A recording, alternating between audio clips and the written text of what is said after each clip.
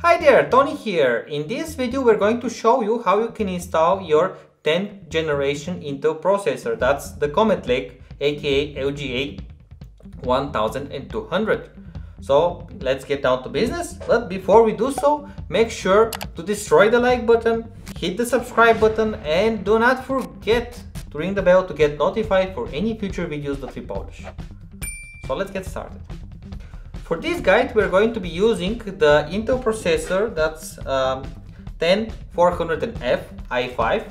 We're going to be using this motherboard from Gigabyte, the B460 chipset, that's M, because it's a micro one, and the other digits are DS3H. And also we're going to be using the Sniper memory coming from Gisco. We usually start with the motherboard. So we open it, remove the SATA cable and remove the motherboard. If there is any additional information like the I/O shield, etc., we also remove that. That's the I/O shield, some additional information, and we have a CD. Who uses CD any longer? I mean, why the motherboard manufacturers don't have like a small flash drive or something? That's not going to be so much expensive. Who has a CD-ROM these days?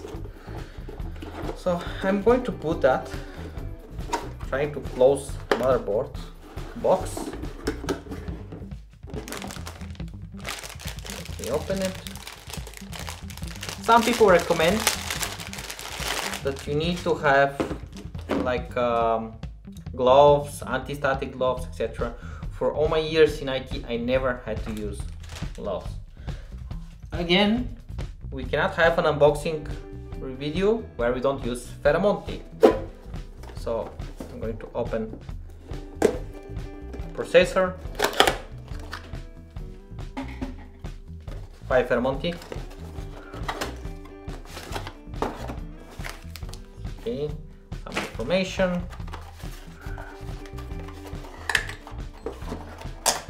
What you need to be extra careful is with this side. So that's the thermoconducting paste. I usually remove the power cable of the fan, put it somewhere here. I'll take the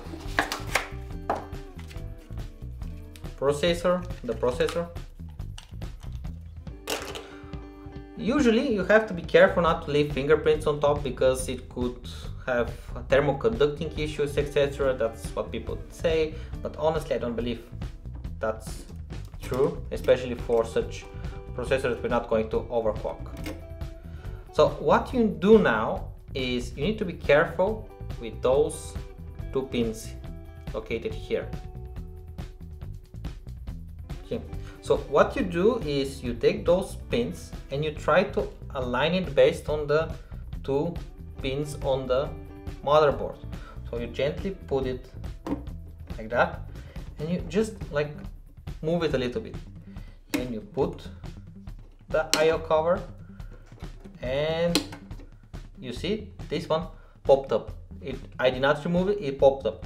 That's like additional safety mechanism, not to bend any of the pins on the motherboard, because if there is bending on the pins, the chances is motherboard is dead. So the next thing you need to do is install the fan. The thing that I'm usually doing is I'm locating where the CPU fan connector is located, because what I'm doing is I put it like that, so I don't have like extra space or something. I make sure that it's on all the holes, and what I'm doing is I'm usually start with the one that's on the farthest side next to the RAM, pressing this one, I hear a click, do the same for the other one, again click, this one, click, and finally I do this one, it's most convenient for me. Okay, now everything is ticked. Finally what I do is I just tie the connector so it doesn't go into the fan pin or something. It can really spin. Sometimes I may use a zip tie to connect it to a connector to the power supply cables or so. It really depends on the cable management. Some people may prefer to have it all around the fan. It really depends on how you want to have the sticker of the Intel standing. In this case, I usually prefer to be in front of me. Not that it matters. I'm taking the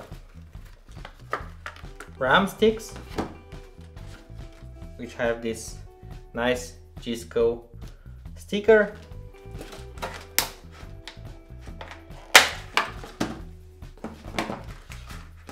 Okay, so you should be reading the manual to see which slots you should populate based on your configuration. If you have like one RAM stick, which is the first one. If you have two RAM sticks that you want for them to work in dual channel configuration, then you need to put it into the corresponding area.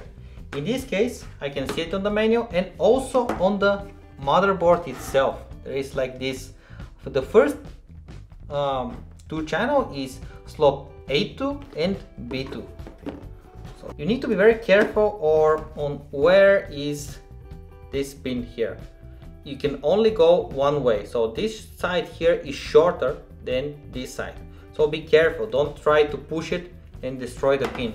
Even if you somehow succeed, you're going to destroy the RAM stick, and the chance is you're also going to destroy the motherboard. Just click and just click. That's it. Installation done. So once you have a power supply, you need to power the 8-pin slot located here and power up the 24-pin located here. Again, you need to be careful on the configuration. So it has like this zip here. You need to be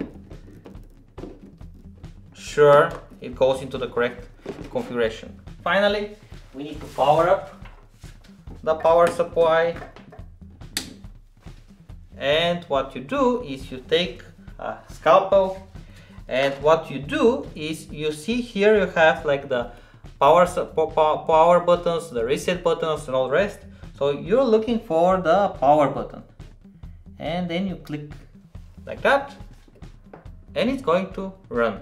Now if we have a monitor, we're going to hook it up to a monitor and you're going to see a screen.